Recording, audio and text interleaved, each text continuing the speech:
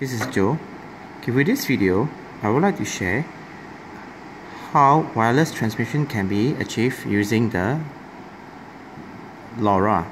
Okay, in this video here, I have two LoRa devices. One on your right hand side, this is the transmitter, and here is the receiver. Okay, on the transmitter, there are three buttons.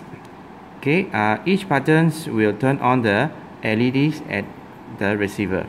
Okay, so as for microcontroller, I'm using Arduino Mini Pro, which interface with LoRa using UART interface. LoRa now is powered by the battery, 3.7 volt.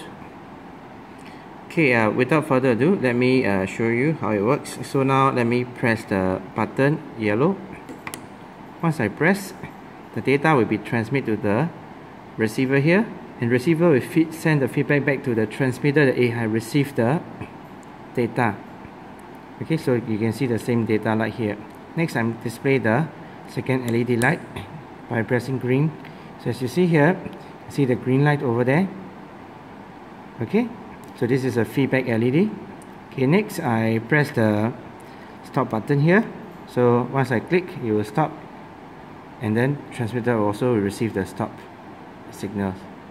Okay, thank you for watching. Have a nice day.